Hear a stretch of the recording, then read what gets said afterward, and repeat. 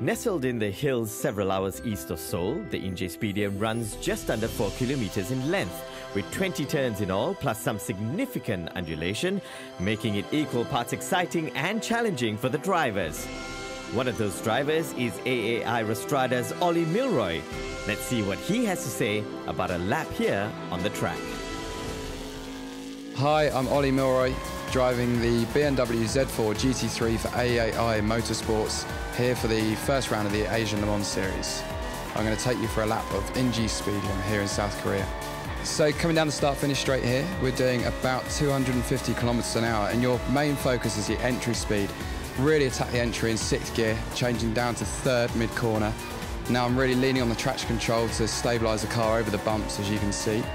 Heavy braking here down to 2nd gear on new tyres, 1st gear on old tyres during the race to really get the drive out of the corner. Now, we have a big problem here with understeer because the track falls away, so you have to be very patient on the throttle now. Just starting to pick up the power, again leaning on the traction control up the hill. Really high speed corner this, so be super smooth with the steering wheel, bit of exit curve there.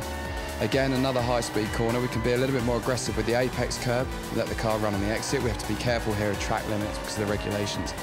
Now with the really tight twisty section, changing down to 2nd gear now. And then you just have to be really disciplined here, be really careful with your positioning of the car, focus on the exit into the short straight, up to 3rd gear. Staying in 3rd through this corner, just be super smooth again, trying to get a good exit. And we're flat out through the next 2 left-handers before a heavy braking zone downhill as well, down to 2nd gear. This is where the BMW is really good because it's got a lot of downforce, I think the most out of any GT3 car. So you can really hit the brakes hard into the heavy braking zones. Coming up towards the last corner now, again up over 200 Ks, popping it down to 3rd gear, just letting the car settle, and now I'm full throttle, straight back on the power, using all the downforce of the BMW to get a good exit onto the start-finish straight. Thanks for joining me for a hot lap of Inje Speedium in my BMW Z4 GT3, and I hope you enjoy the rest of the show.